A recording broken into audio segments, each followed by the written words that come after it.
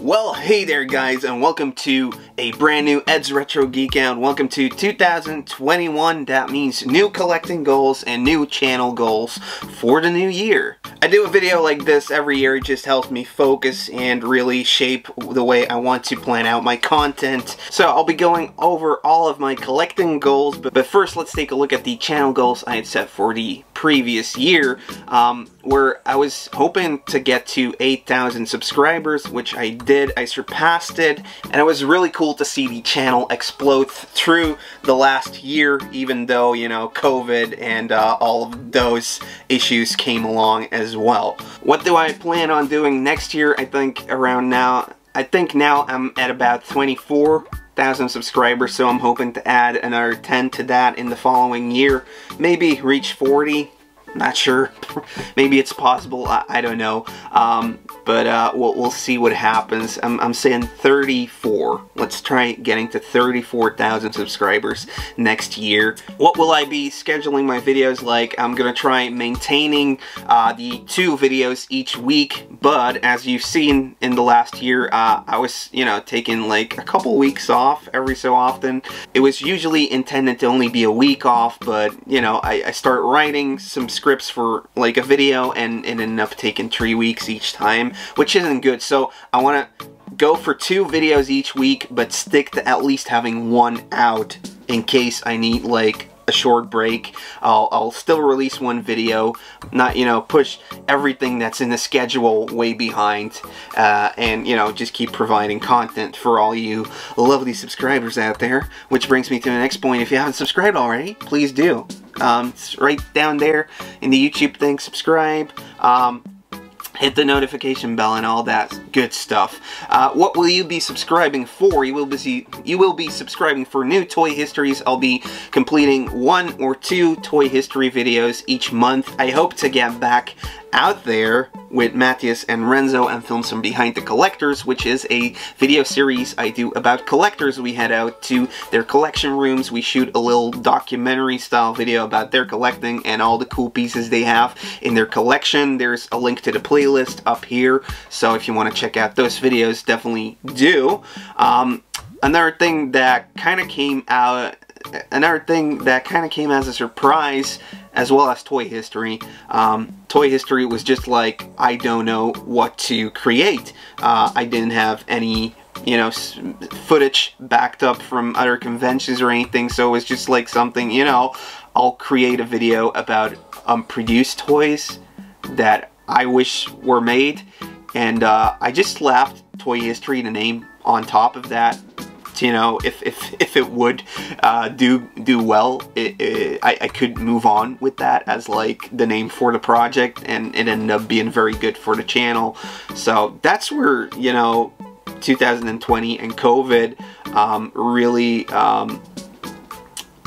pushed me towards creating videos that weren't just me walking around at a flea market or going to somebody else's collection, but really, you know, doing research and making top 10s or top 8s videos about toys, stuff I want to learn about and then share with you guys.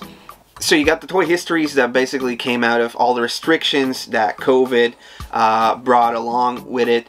But then we also had the live streams, which I absolutely loved that we started doing those. We had multiple like heroes of mine as guests on these. We had Toy Galaxy, we had Pixel Dan, we had Retroblasting on, we had Pixel Gaming Squad.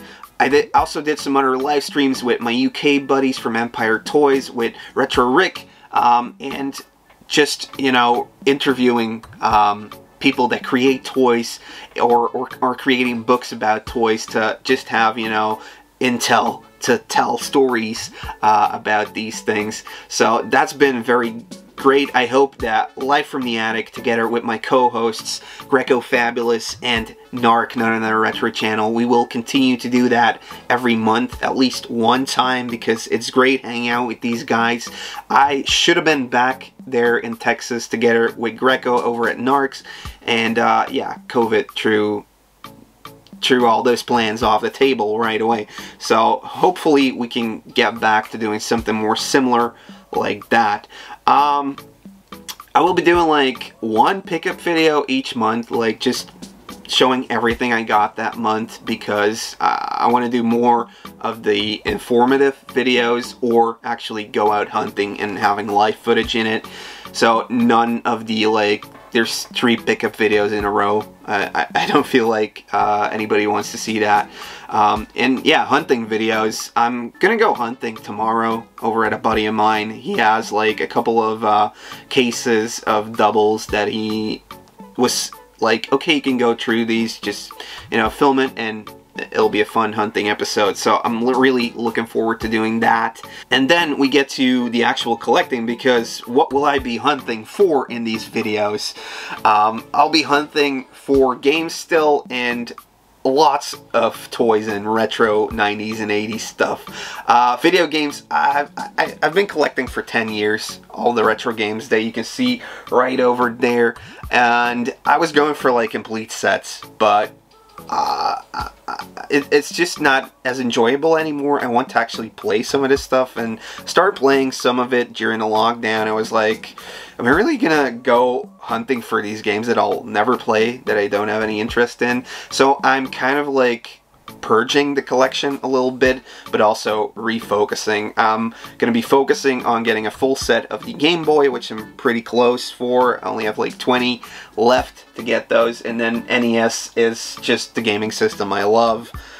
So I'll be keeping all of those, as well as the N64, which was my childhood system.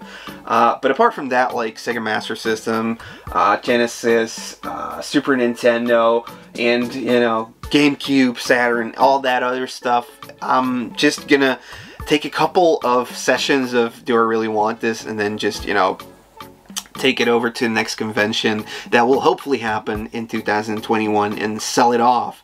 So yeah, I'll still be looking for games, but I'll be going for quality or stuff I really want to play, instead of just, oh, I don't have that, let's just buy it. No, gonna do a bit more thinking about which games I'm going to be getting into. Then, of course, with me doing all the research for the toy histories, it's become more apparent that I'm really interested in all of these toy lines. So I hope to just find more and more samples of these toys, just to have some of it, to play with it, to really be able to talk about it in the videos. So I'm going to be hunting for way more 80s and 90s stuff. That's what I'm going to be trying to focus with on the videos as well. 80s toy lines and 90s toy lines. I might dig into a couple of 70s stuff, but I'm not gonna like do like the best of the 50s toy lines or something like that. I want to focus on 80s and 90s stuff. Apart from that, I'm still just looking for anything Masters of the Universe, anything Thundercats, anything Teenage Mutant Ninja Turtles, because it's still like the thing that makes me most happy in life. Anything that's Teenage Mutant Ninja Turtles, Ghostbusters stuff as well. And I'm also focusing on a couple of lesser known toy lines, like the Mad Balls, the Boglins, and Toxic Crusaders, which I only need 2 more vehicles for to get a complete set. Last year I completed my Skeleton Warriors collection, also a toy line by Playmates, which I was like, damn, I have like the complete line. There is a second wave, there's a second complete wave that was finished and done. Prototypes were ready for it that never came out. So hopefully one of the customizers on Instagram or somewhere else on Etsy will be digging into that and hopefully making some of those unreleased Skeleton Warriors. But yeah, I'm going to be focusing on that stuff. And talking about customs, I want to get more into like the customs. Like Ahimo on Instagram, he does some really cool Teenage Mutant Ninja Turtle stuff. My buddy Javaho Creations, who's doing loads of 5.5 Master of the Universe inspired toys, and there's just a ton more out there. So if you know of any really cool Masters of the Universe or TMNT toy line creators, custom creators, then leave it down in the comments below. The whole customs thing pretty much started for me when I heard about Paludo being made by Technodrome Toys. He's also doing a Street Sharks, what is it, Clemando? He's making that this year, so I'm definitely going to be on the lookout for that and create a shelf that's dedicated to customs and, you know, customizations and well, I don't want to say reproductions, but you know, toys that never got made that they're, you know, making now. So this definitely sparked it all. So thanks so much Technodrome and Toys for doing that. And there's also the thing about newer toys like the NECA stuff and the Super 7s. Basically really going to be picky on whichever ones I get, because I would really love to see that money, instead of me just going for all of the Ultimates Super 7 is putting out for TMNT, or all the stuff that NECA is putting out. I would rather would see that money go towards people customizing figures that were never released in the initial toy line, and now being created that really look like that. And just, you know, because for Europe it really sucks getting these, and it's always way more expensive. I don't just get to go over to Walmart or a Target and, you know, stand in line, hopefully get it if any scalpers don't get it. I just want to move a bit away from getting all of the newly released stuff by NECA and Super 7 and all that stuff. I'm gonna be really picky about that this year. And then apart from that, I'm also just, you know, looking for knockoff stuff. I'm really into the knockoff stuff because it's really cool. Turley Gang, the Masters of the Universe Teenage Mutant Ninja Turtle knockoffs, that's something I want to get the complete set for next year. And I'm also going for a complete set of Bucky O'Hare. I've cleared one of the shelves over there, and it's going to be dedicated to Bucky O'Hare. I want to get the complete toy line in 2021. So it depends where COVID allows me to go to flea markets and conventions. I will be hunting for it over there. Otherwise, I will be checking every month to see if I can add some stuff from some of these secondhand websites I frequently visit. And yeah, it should be doable. I think there's like 10 or 12 figures in there and 2 big vehicles, maybe some other stuff. Hopefully get some promo items. Some merchandising stuff that was, you know, connected to Bucky O'Hare. So that's something I'm going to be really looking into, because that was a toy line that lots of kids that were into the early 90s Turtles, they got some Bucky O'Hare stuff as well. So whenever you find lots of Teenage Mutant Ninja Turtles, there's usually some Bucky O'Hare stuff scattered in there. So it should be pretty doable to find those.